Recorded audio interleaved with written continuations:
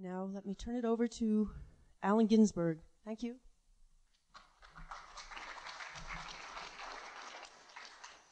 So I wanted also to re-emphasize this evening at 8, following the Venerable William Burroughs' reading, there'll be a lecture by the Venerable Eido Roshi up at Sacred Heart, a real live Zen master, just like a real live Western genius. And I think it's Monday evening at 8, Chogyam Trungpa Rinpoche, also poet, will be speaking at Sacred Heart. And then on Wednesday at 5, is it? Chogyam Trungpa Rinpoche will be speaking in this hall. So you have a series of amazing heads addressing you. If you're smart enough to pick up on them, beginning now. William Burroughs, at the present age of 71, has been teaching at Naropa steadily every summer. Maybe one exception, but I'm not sure. I don't think any were missed since he was 60 years old, which is 11 years. One of our first adjunct instructors in the poetics department, and he has been faithfully helping us out in uniting the poetic community and inspiring the younger students here, as all over America and all over the world, with his intelligence and his insight, prajna, wisdom, and cutting through humor.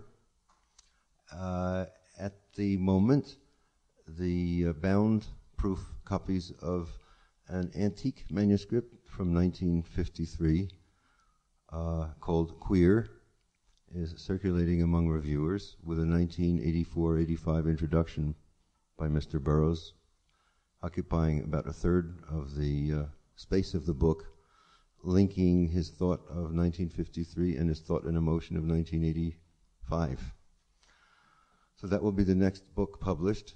He's also working on a long-range novel, the end of his trilogy, Cities of the Red Night, Place of Dead Roads. So the third volume, which I think the first draft of which is almost done, is The Western Lands, part of a long-range writing project that's occupied, I guess, the last 10 years. Very few writers have that much patience and devotion and energy with their work. Certainly I don't. Not many prose writers even have that sense of long-range composition. But Mr. Burroughs has pursued his subject, which is control and consciousness, examination of basic good for the last 40 years, as I remember, and is now at the height of his powers, not only with the new manuscript Queer, the new novel sequel, The Western Lands, but also a very acute, curious book called Cat Inside. Mr. Burroughs has 6 cats in Lawrence, Kansas, upon all of whom he projects his imagination and is like his T.S. Eliot, St. Louis compeer, also interested in cats as a medium between himself and the public. And so there's a big cat book, the manuscript of which Mr. Burroughs has here. So he'll be reading from The Cat Inside, The Western Lands, and other notes. So we'll have all new, fresh intelligence from William Seward Burroughs. Thank you. Thank you.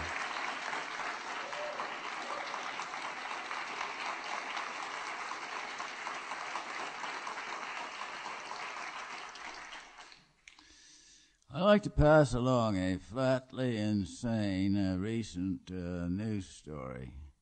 A man swimming in a canal in Florida attacked 2 alligators with his fists, screaming obscenities. The alligators dragged him down and drowned him. and the sheriff's office said no attempt would be made to locate or sanction the alligators. I guess he got what he was looking for. How many of you have read my novel, The Place of Dead Roads? Good. Excellent. And you will remember that Kim Carson and Mike Chase get greased in the end. Not that they're likely to stay dead. In this league of operatives, dying is like trading in your old car. Time for a new chassis. Now, I just wonder how many of you figured out who killed them. Yes? It has to be someone I didn't tell, because I told quite a few people here. Did I tell you? Well, no, that's not fair then. No, it has to be someone that I didn't give the answer to. Huh. Looks like I really wrote a whodunit. But obviously in a whodunit, the obvious suspects are not the ones. It wasn't Bickford's agents at all. And the clues to be found on page 126. Kim was aware of the danger from Joe the Dead, thought he could handle it. Famous last thoughts. Joe says, "Here I am, the best technician in or out of hell, and he brings me back from hell to make slingshots and scout knives and zip guns. Yeah, leave the details to Joe. He left one too many." Joe laughs, a dry, rustling sound like a snake shedding its skin. I lifted that out of a spy novel. Good enough to steal.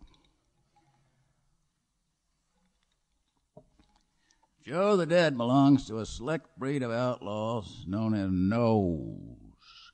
Natural outlaws dedicated to breaking the so-called natural laws of the universe, foisted on us by physicists, chemists, mathematicians, and biologists, and above all, the monumental fraud of cause and effect, to be replaced with the more fruitful concept of synchronicity. Why, it even fits right into a song. It must be the Madam Synchronicity. Ordinary outlaws break man-made laws. Laws against theft and murder, of course, are broken every second.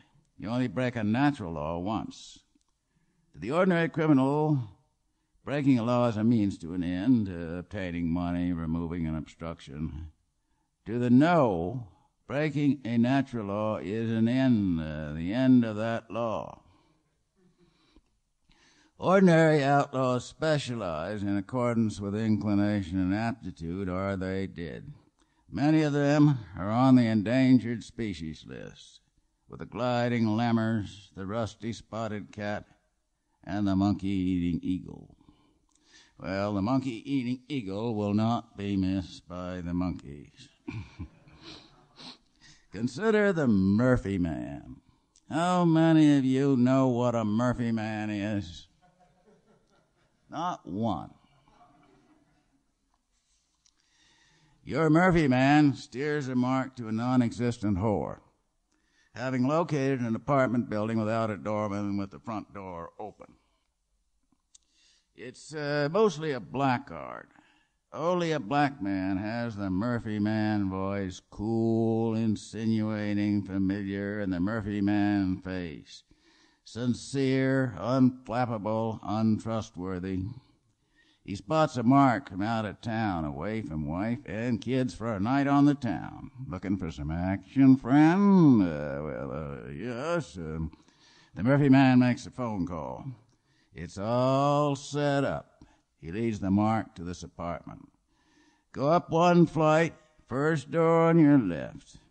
1A prime grade, friend. And she's ready and waiting. And he gives her a big, toothy smile. I wonder if there are any Murphy men left. And then there was the practitioners of the height for the bill. It's the short change routine. You start with $20. You get the change on the counter. And then "Oh, wait a minute, I don't want to take all your change. Give me 10," and counts it back minus the 10. It's hard to get a conviction because nobody can explain exactly what happened. I've had it explained to me many, many times, and I still don't see how it works. But the basic principle can be found in a sketch by Edgar Allan Poe on 19th century hustlers who were known as diddlers. Now, the diddler walks into a tobacco store and asks for a plug of tobacco. When the plug is on the counter, he changes his mind. "Give me a cigar instead." He takes the cigar and starts to walk out. "Wait a minute, you didn't pay me for the cigar." "Of course not. I traded it against the tobacco plug." "Well, I don't recall you paid me for that either." "Paid you for it? Why, there it is. None of your tricks on traveling men." There's a neat little double bind there somewhere. Unobtrusive, insistent practitioners of the bill were almost always addicts. I wonder if there are any hype men left. Remember Yellow Kid Wild in the big store? He would set up a whole prop brokerage office. The old-time bank robbers and the burglars who knew what they were looking for, and the pickpockets trained from early childhood. The best came from Columbia, they tell me. Where are they now, the Murphy men and the hype artists? The big store. Gone, all gone. Où sont les neiges d'antan?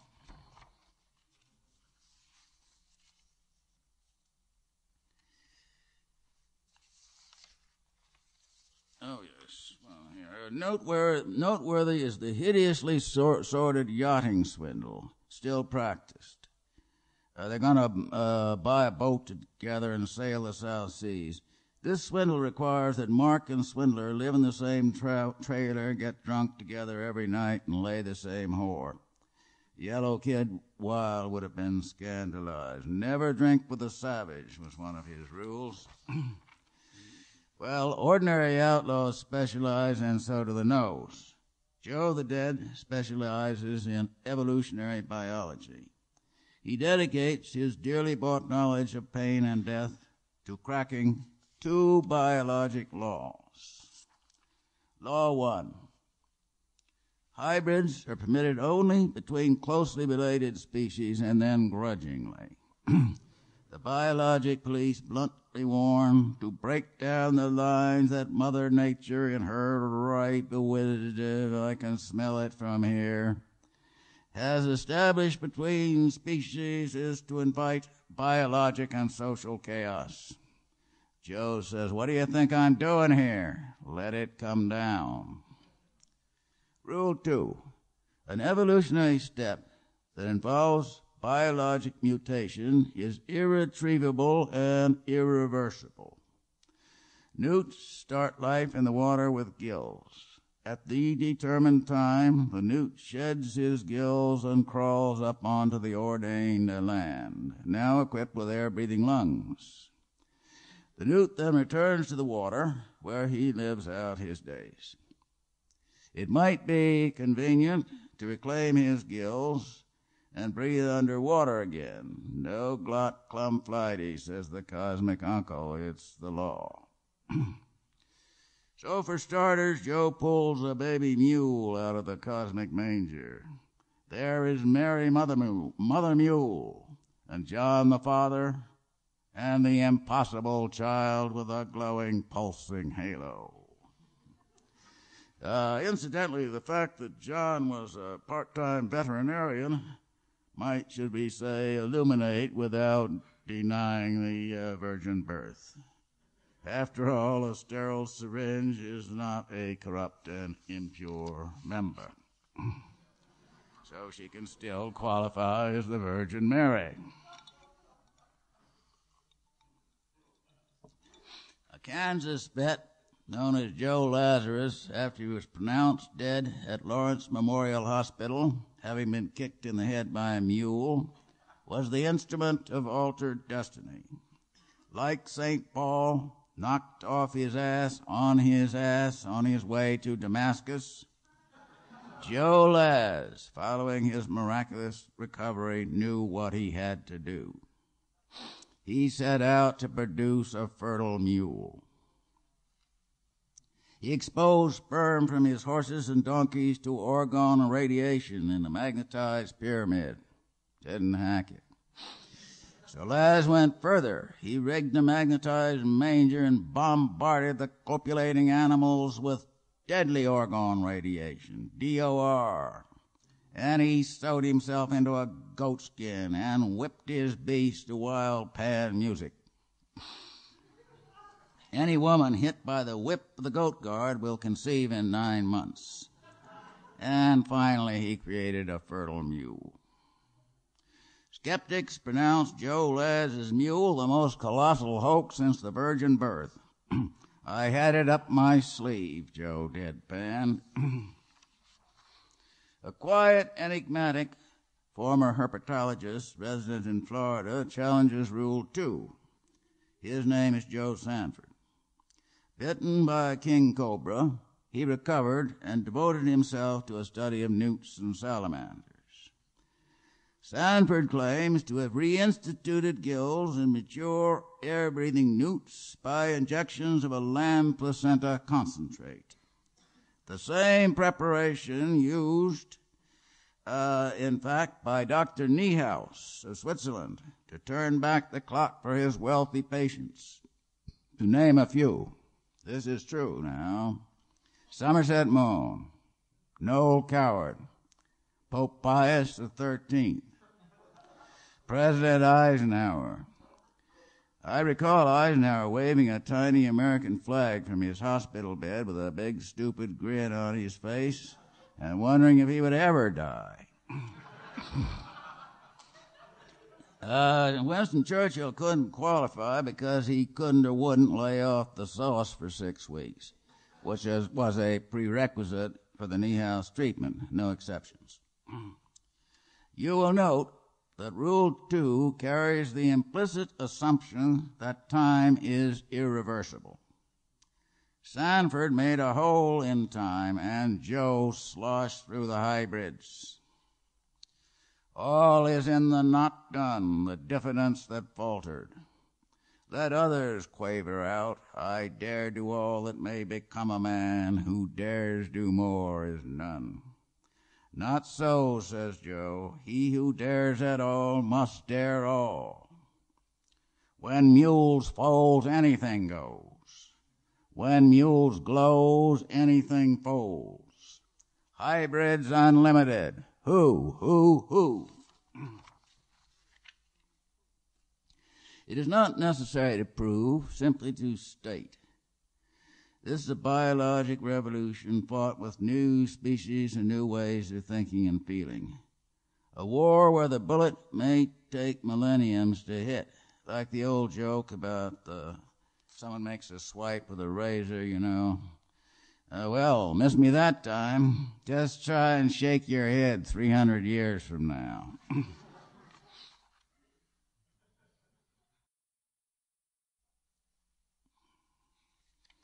This is Dead Souls.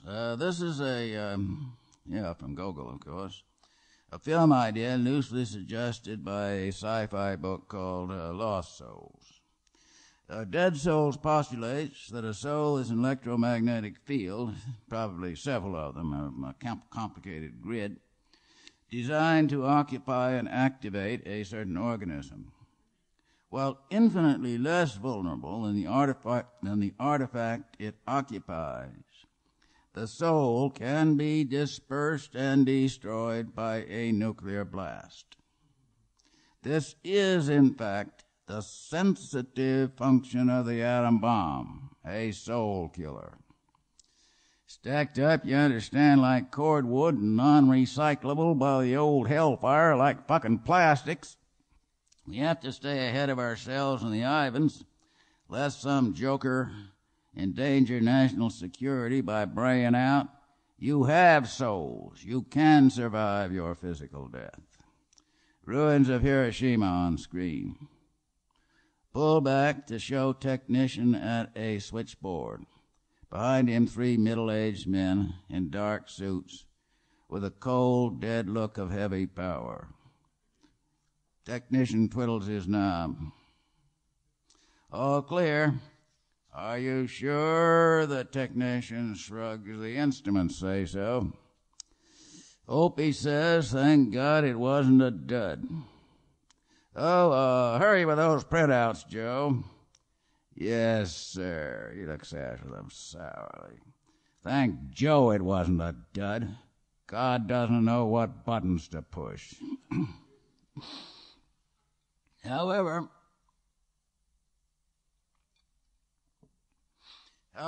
some tough old souls, horribly maimed and very disgruntled, do survive Hiroshima and come back to endanger national security.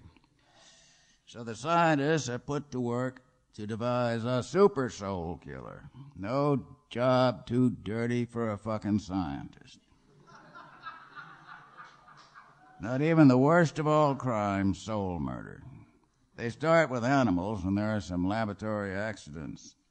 Run for your lives, gentlemen. A purple-ass baboon has survived 23 skidoo. It's the most savage animal on earth. The incandescent baboon soul rips through a steel door like wet paper. We had to vaporize the installation. Lost expensive equipment and personnel. Irreplaceable, some of them. Real soul food chefs. Cordon bleu, you might say. There's an interesting detail from the book. The soul killer gives off a smell of burning plastic and rotten oranges. Anything so bizarrely arbitrary is good enough to steal. I'll be reading some trash sci-fi unspeakable horror book and suddenly I yelp out, gets, good enough to steal.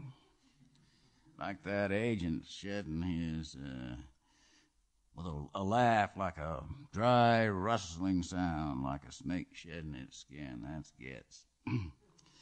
Well, trial and error, we now have soul killers that won't quit. State of the fart. Sure, the big fart. We know how it's all going to end. The first sound and the last sound. Meanwhile, all personnel on planet Earth confined to quarters. Permanent party, you might say. Convince them they got no souls. It's more humane that way.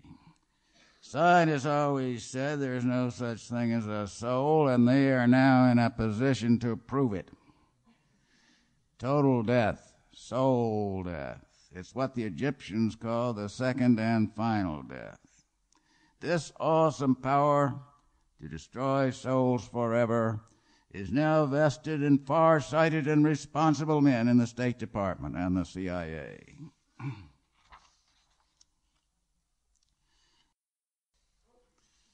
Well, I hesitated to read this piece because, not wishing to identify myself with the subject, but I nominate for the most flatly disgusting passages in recent fiction the typical interview between the young intelligence operative and the chief.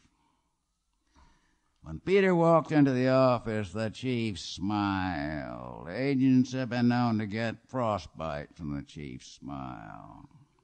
Having trouble with a Jew boy? He's a bit standoffish, said Peter, noncommittally. Sure he is. Well, treat a kike like a Jew and treat a high-class Jew like a kike, and he will come back moaning for more. Come on right out with it. You want to get into a nice, genteel country club? Well, we like nice Jews with atom bombs and Jew jokes. Peter could see the chief as some cod-eyed old exterminator deciding on the bait to poison a warehouse full of rats. A little molasses, a little tinned salmon, plenty of arsenic. Peter knew he was in the presence of greatness. He squirmed with the smalts of it and broke out fulsomely. I'm just beginning to realize what a cold-hearted bastard you are. The chief was pleased. He couldn't help squirming a little, but his voice was cool. Well, that's one way of looking at it. I call it staying on top of an op. The casualties could run into the millions. The billions, Peter, the billions. The chief spread his hands and smiled. Outsiders, none of our people will be touched. Operation Bunker. How long? Long enough for things to cool down, then we emerge like the phoenix. Without, of course, the inconvenience of being burned. Just drop a few hints. Room in the bunker for the right kind of Jew. You know what I mean. White Jews. None of that Galatian trash. Now, they tell me Portuguese Jews is the best kind, like Portuguese oysters. Peter squirmed deliciously. This was true greatness. You can't fake the real thing. You are a cold-hearted bastard, he ejaculated. White out and back. He's coming around, Chief, just like you said he would, suddenly out of a clear sky, he says. It's the kikes in our race that give us a bad name. Any trouble with the Cracker boy? Not a peep. I gave him the old right smaltz right down the line like you told me. What are you doing over there with the niggers and the apes? Why didn't you come over here where you belong and act like a white man? Huh? Always a place in the bunker for the right kind of darky, huh? He swallowed that, did he? I thought he would. Believes in the American dream like all niggers. Well, as one menstruating cunt said to another, I guess it's in the rag, Mary. The chief smiled, slow and dirty.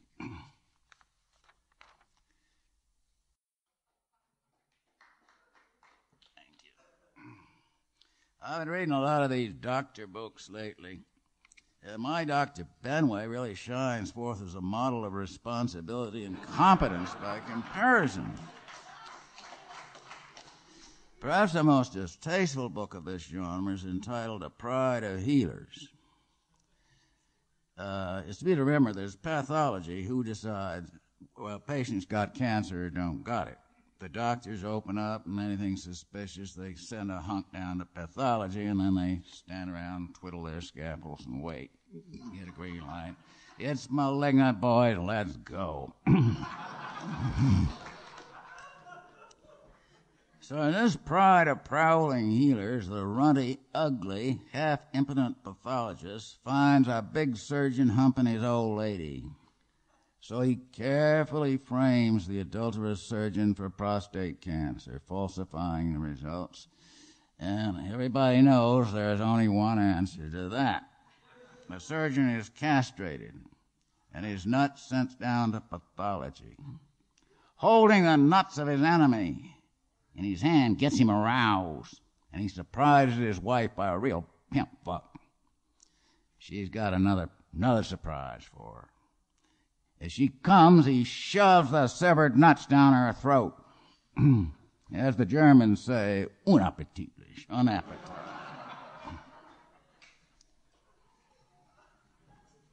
And most of them aren't quite as lurid as that, just ordinary, no good, greedy, callous, bigoted humans with a grossly inflated self-image. Here is Mike Sadens from Final Diagnosis. Attractive, red-haired, empty as an empty waiting room. Well, how can anyone believe in God or ESP or anything like that in the face of these vast medical complexes, monuments to progress and science and rationality and healing? This wretched specimen has fallen for a 19-year-old nurse. He fucked her in a broom closet to a reek of Mr. Clean. He has proposed. She is accepted. Then she comes down with a bone cancer. They have to take off her left leg stat. Scalpels crossed, it hasn't spread. Does he still want her? She tells him to take 5 days and think it over. He does. With bleak clarity, he sees the years to come. Oh, yes, he can see where his own interests are involved. He is striding towards surgery. Big man on complex now. It takes guts to practice surgery, he says. Boy, it sure does. They do without him. Striding towards surgery, though the patient is clearly terminal. He would operate on a mummy. And she is shamming along on her prosthetic. Will you shake the lead out? I'm doing the best I can, darling. Why don't you go back to her crutches, he thinks irritably. Aloud, he says, why don't you jet propel on your stinking farts? Admittedly, his words were somewhat unkind. But cancer does stink. Of course, it's not her fault she is in this loathsome condition, or is it? His mother always said, son, in this life, everyone gets exactly what they want and exactly what they deserve. People who are getting what they think they deserve tend to believe it. Another flash. Incongruously, Mike thinks of an old joke. The eternal traveling salesman, protagonist to the eternal dirty joke. Salesman spots an attractive woman in the club car. As fate would have it, she is in the lower berth just opposite his upper berth, and he is eyeballing her. She pops out a glass eye. She takes off her wig. She spits out her false teeth. She unhooks her wooden legs. Looks up at him pertly and says, anything you want? You know what I want. Take it off and throw it up here.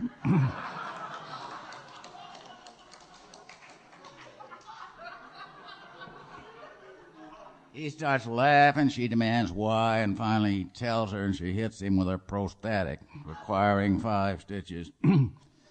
Look, darling, I've been thinking it over, and she throws an ashtray at him.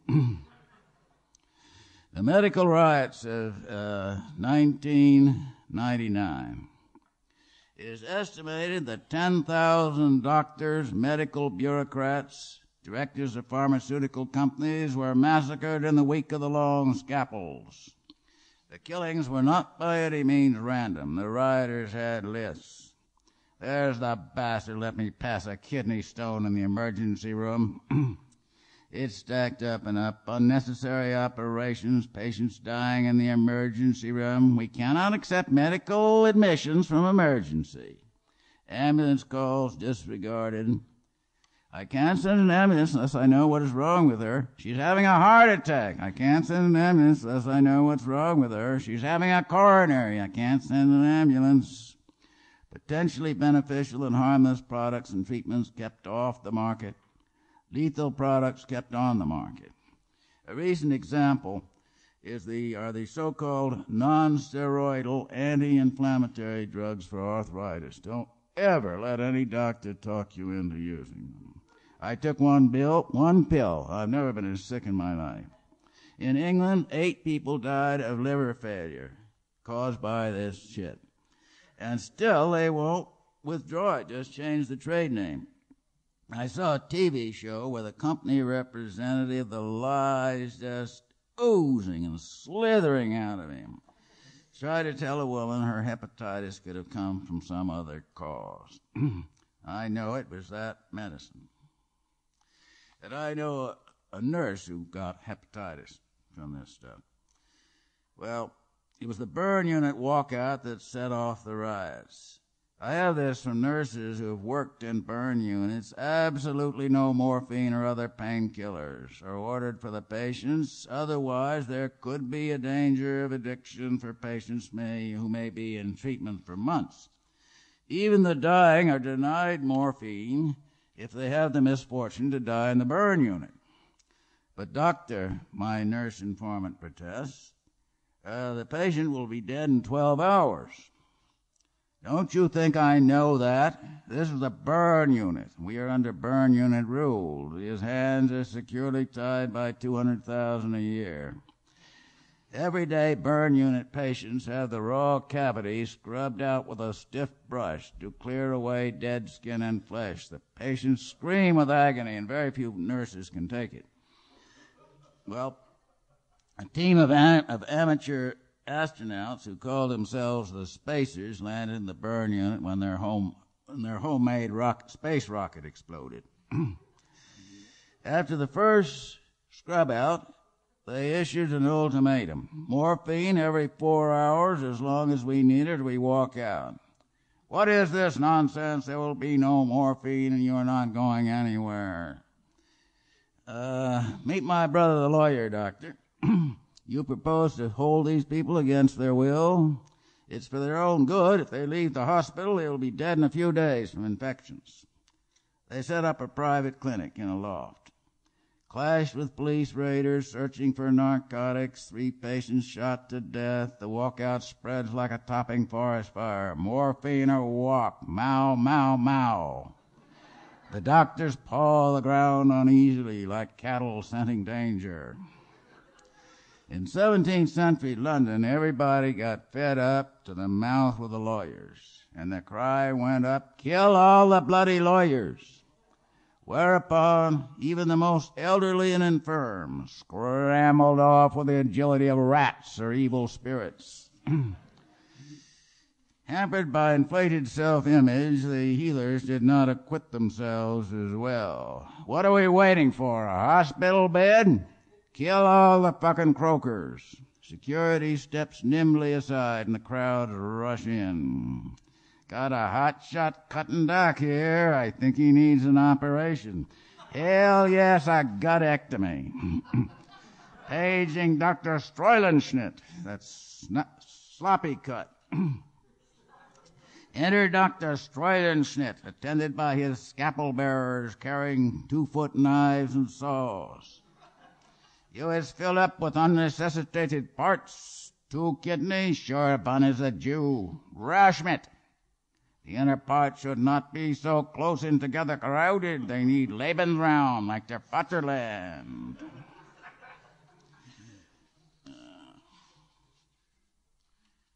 Well, I will turn now to the cat book.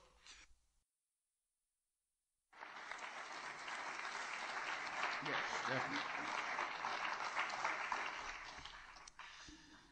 The title is The Cat Inside. May 4th, 1985, I am packing for a short trip to New York to discuss the cat book with Brian Geisen, who is going to do the illustrations. In the front room where the kittens are kept, Calico Joan is nursing 1 black kitten, a little calico cat. She had 5 kittens. I pick up my tourister. It seems heavy. I look inside, and there are 4 kittens. Take care of my babies. Take them with you wherever you go. Yes.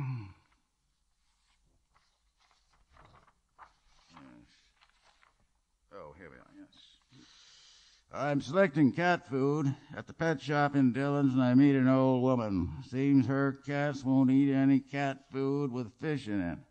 Well, I tell her mine are just the opposite. They prefer the fishy foods like salmon dinner and seafood supper. Well, she says they certainly are company. And what can she do for her company when there is no Dillon's and no pet shop? What can I do? What can I do? I simply couldn't stand to see my cats hungry.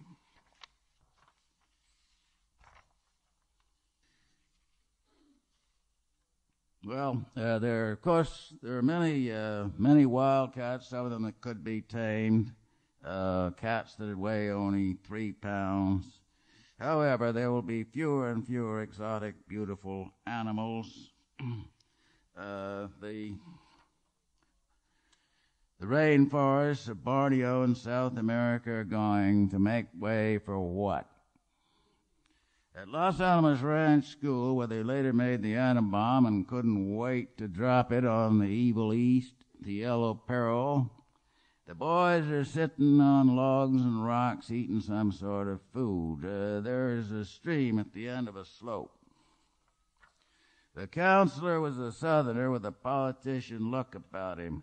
Like many Southerners, he was a natural orator, just naturally full of bullshit. He told us stories by the campfire, culled from the racist garbage of the insidious Sax Rohmer. You remember Sax Rohmer, who created the insidious Dr. Fu Manchu, Hirsch Yellow Peril? And Fu Manchu went on like Tarzan. You thought he was dead, and then he'd pop up again. He also wrote books about evil Egyptians, The Green Eyes of Bast, The Unspeakable Antony Ferrara. Well, Tony looked more like a beautiful, evil woman than a man, up to his crotch in unspeakable rites and depraved practices, and secrets so foul no decent man may learn them and live. Basic postulate. East is cruel, depraved, devious, immoral, antichrist, anti-American, in a word, evil.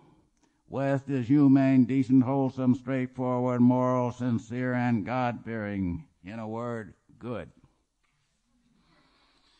Good for what exactly? Suddenly a badger erupts among the boys. I don't know why he did it, just playful, friendly, and inexperienced, like the Indians who brought fruit down to the Spanish and got their hands cut off. So the counselor rushes for his saddlebag and gets out his 1912 Colt 45 auto and starts blasting at the badger, missing him with every shot at 6 feet. Finally, he puts his gun 3 inches from the badger's side and shoots. This time, the badger rolls down the slope into the stream. I can see the stricken animal, the sad, shrinking face, rolling down the slope, bleeding, dying. You see an animal, you kill it, don't you? It might have bitten one of the boys. This book is about interspecies contact, not interspecies communication. There is a basic difference between communication and contact. Communication is designed to avoid contact, to maintain a distance across which communication can take place. Contact involves identification with the creature you contact, and this can be very painful. Communication can be forced, contact cannot. You cannot force anyone to feel. This cat book recounts my own experiences with interspecies contact. You know, when it happens, it can't be faked.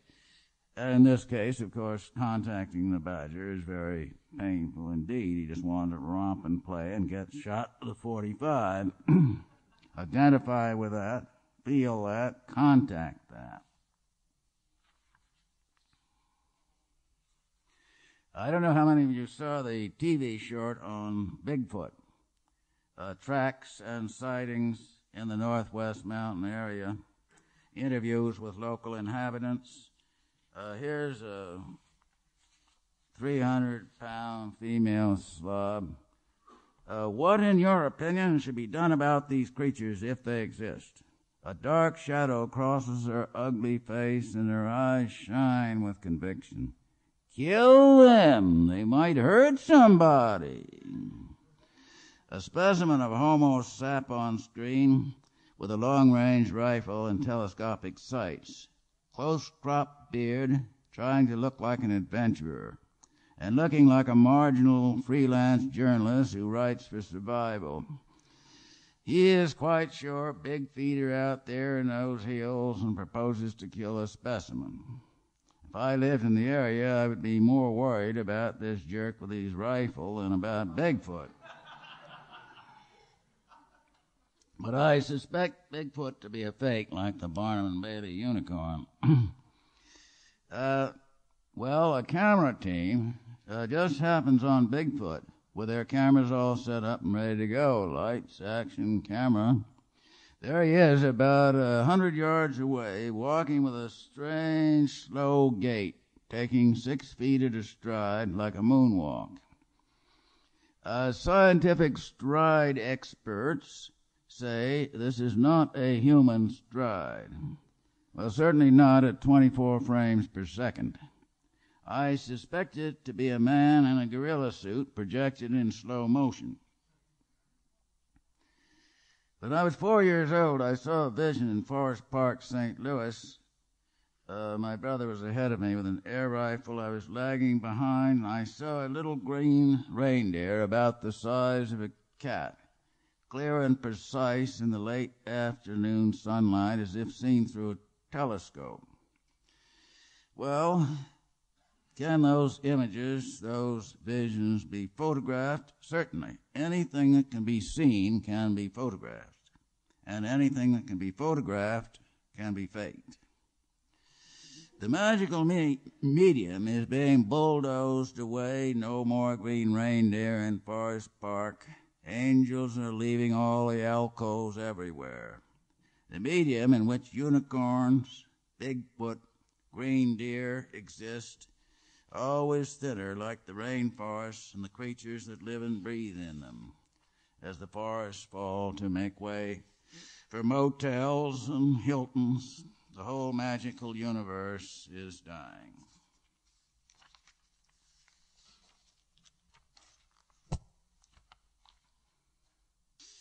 Well, life such as it is goes on. Dillon's is still open. I am the cat who walks alone. To me, all supermarkets are alike.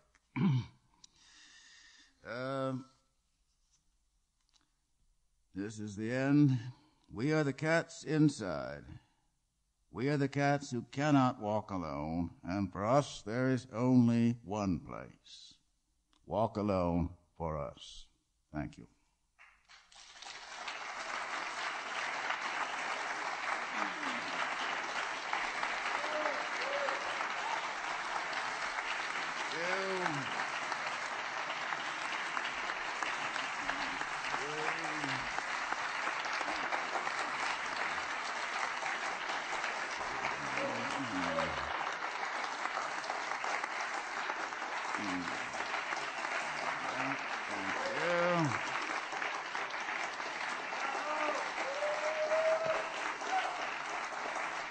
Thank you.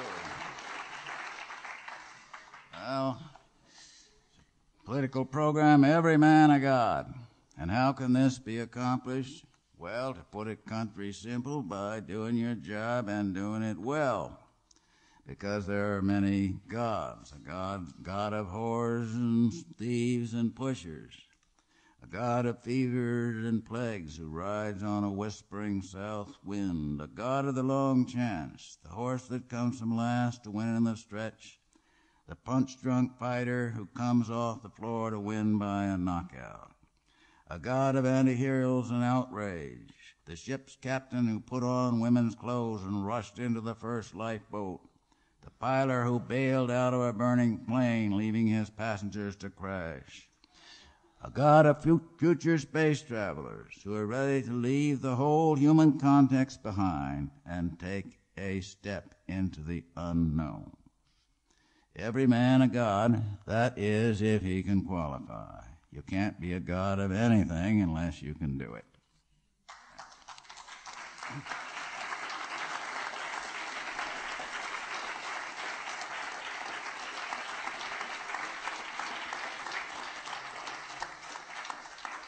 Thank you.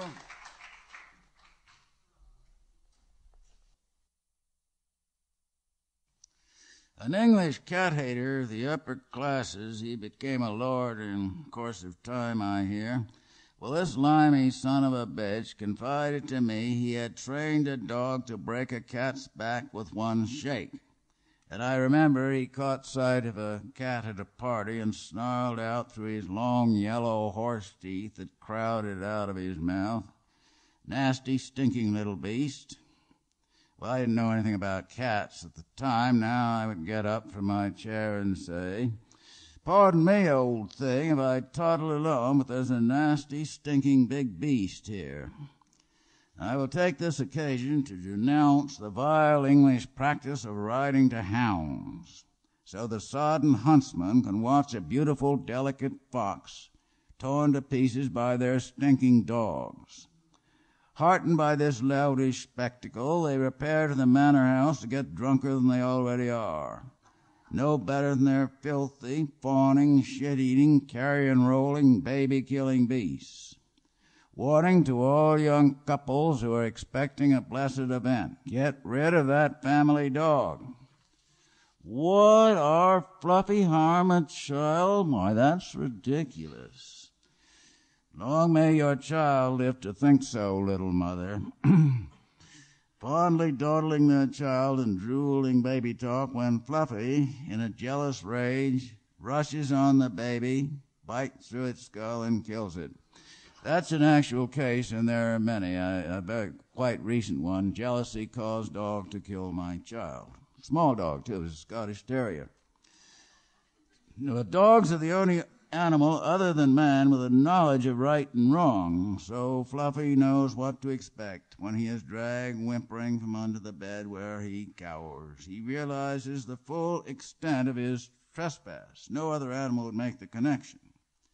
And dogs are the only self-righteous animal.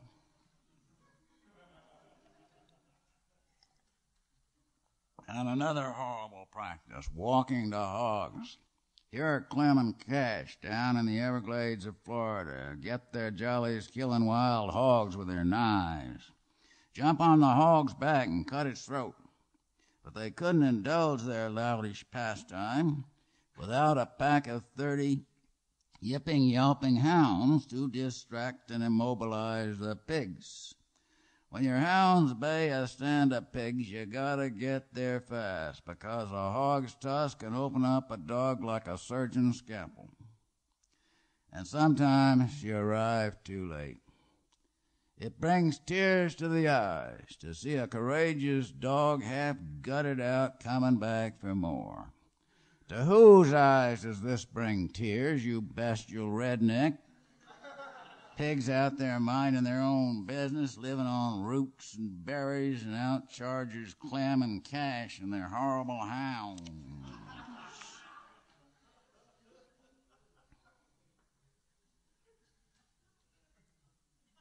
I have eulogized the fennec fox, a creature so delicate and timorous in the wild state that he dies of fright if touched by human hands.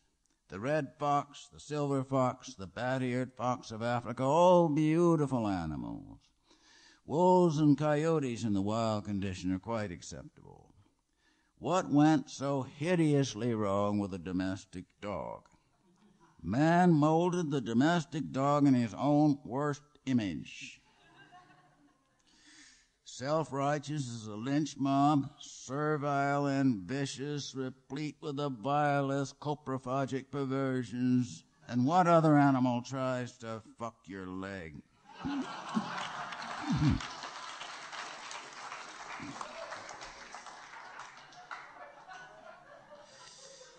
I am not a dog hater. I do hate what man has made of his best friend. The snarl of a panther is certainly more dangerous than the snarl of a dog, but it isn't ugly, because a cat's rage is his own. It's beautiful.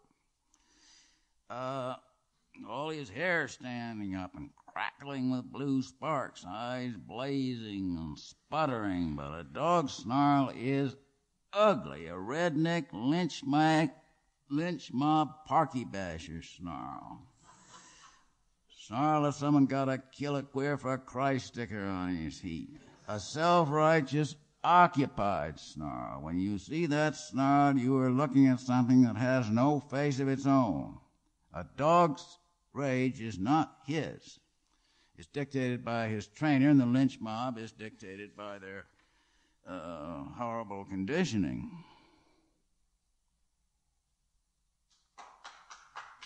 Cats were held in veneration by the ancient Egyptians. To harm a cat was a capital crime.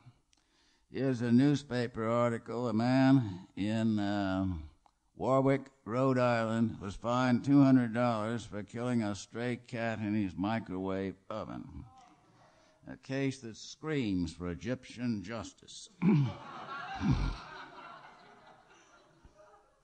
Dogs, of course, started as sentinels, and that's still their chief function in farm and village, to give notice of approach, as hunters and guards, and that is why they hate cats.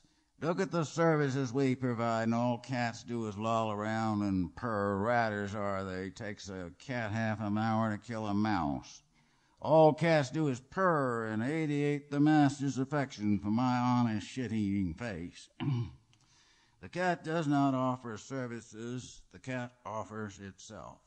Of course, he wants care and shelter. You don't buy love for nothing. Like all pure creatures, cats are practical.